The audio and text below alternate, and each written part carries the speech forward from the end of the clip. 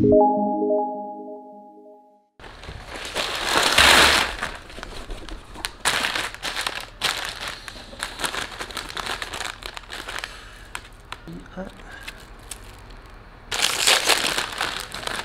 读，真心话，武汉、厦门、杭州，这些话，广州，迷之宫，上海上海，真的是上海卡。我小时候集卡从来没有集齐过，当然呢，也不排除咱今天这个量大，一次性拆了这么一大堆。刚才光顾的集卡也没吃，这个东西啊，可是平常小肥羊的最爱，但是今天呢，他不在家。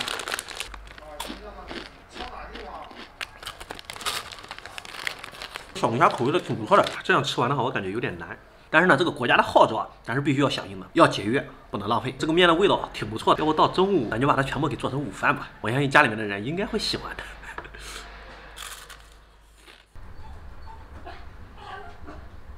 吃完了吗？我一个吃饭了，没吃鸡蛋，我给你做好吃的鸡蛋。咱们今天又要做这个烧式美食了，家里面的人有口福了，碎了也不能放过。现在呢分成了2份，这一份碎的呢，我准备一会儿拿它做那个炸鸡排，裹上这个炸肯定会很香。这一盘呢，我准备拿它做焖面。在我的世界里，我感觉万物皆可焖，尤其是今天这一顿，我感觉到信心满满。先处理一下鸡排，切成薄厚片，刀背敲散。 加上葱姜、料酒，抓开腌一下，要不食盐也来点，胡椒粉也来点，面店混合粉、鸡蛋液、干脆面，这个抓碎，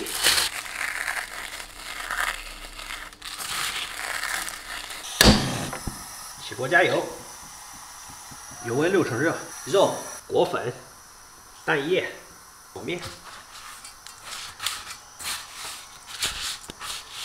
下锅。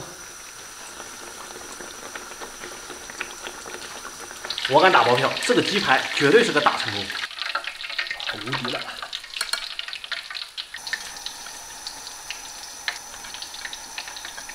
咚咚咚，鸡排呢炸好了，咱呢现在开始做焖面。做焖面的手法呢，我已经做太多次了。这次呢，唯一的就是把面条给换了一下，手法呢稍微变那么一丢丢。做到的肉呢，梅花肉，既肥既瘦，有肥有瘦，吃起来香。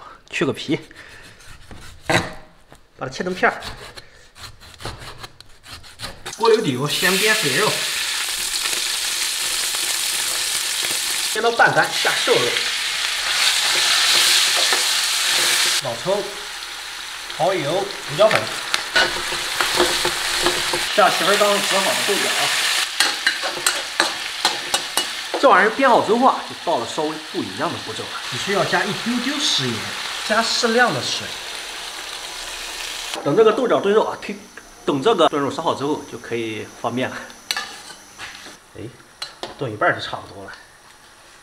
放面饼，全部进去，铺平，盖上锅盖，小火焖10分钟，然后看情况再搅拌。把它给拌开。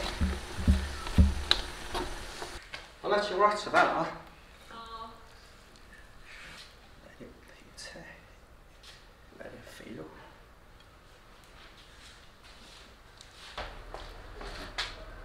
加一块鸡排，这个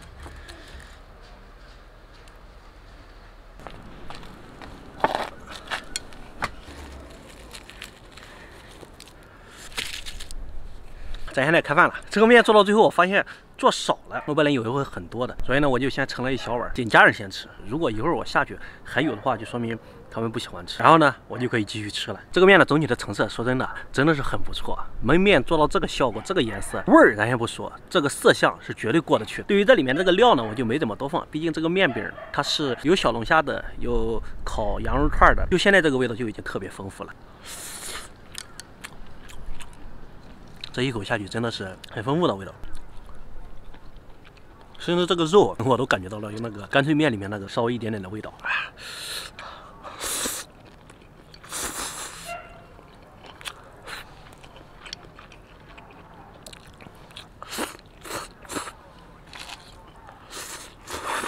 就按照我这个方法做，你们试一试，一定要用这个肥肉。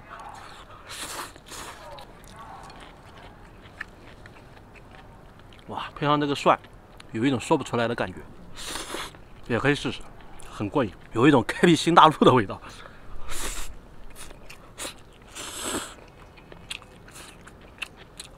这一块炸鸡排用了呢，就是它里面那个面饼捏的特别的碎。废话不说，咱先尝一口。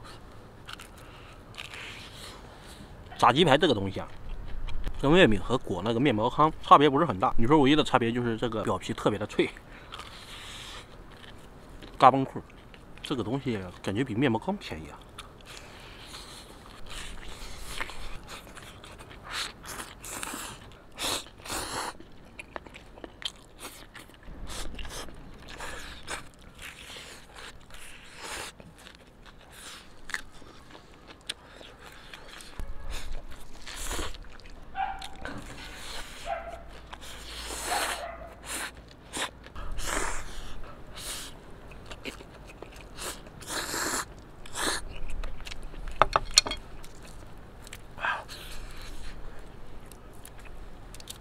这个天气啊，顶着太阳吃这个饭，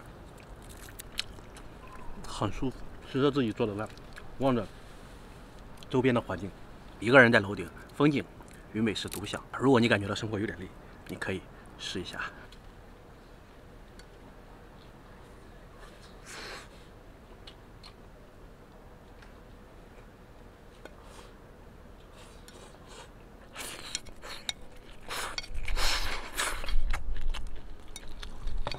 饭吃完了，一会儿下楼看一下，我估计是没得剩了，因为这个味道确实还行。这种面本来就是特别脆的，放在里面一焖呢，肯定会变得软一点。那么这期的视频呢，差不多就到这儿了。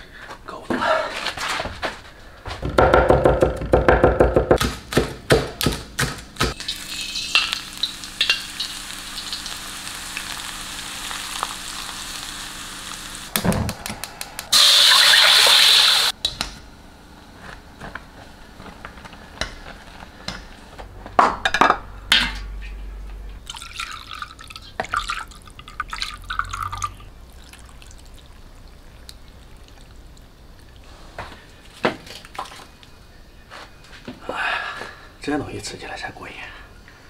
正经螺丝面，6斤螺丝的精华全部在这一碗面里面。我本来想的是把螺丝全部都挑出来盖到里面，但是那个工程太大了。不过这样我已经很满足了。美滋滋啊，6头猪。